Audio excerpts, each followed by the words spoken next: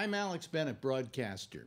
The proudest day of my professional career was in 1967 when I was able to join what was then AFTRA. It solidified me as a broadcast professional.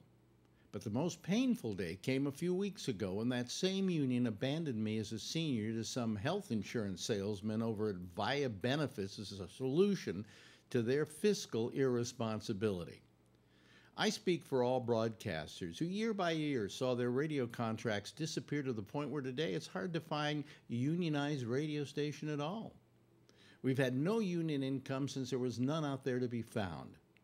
But then my 52-year-old loyalty to my union was reaffirmed when I reached my seniority and I was offered a supplement to Medicare by them. Now that's been yanked away. As a survivor of prostate cancer, what saved my life now has the potential to kill me.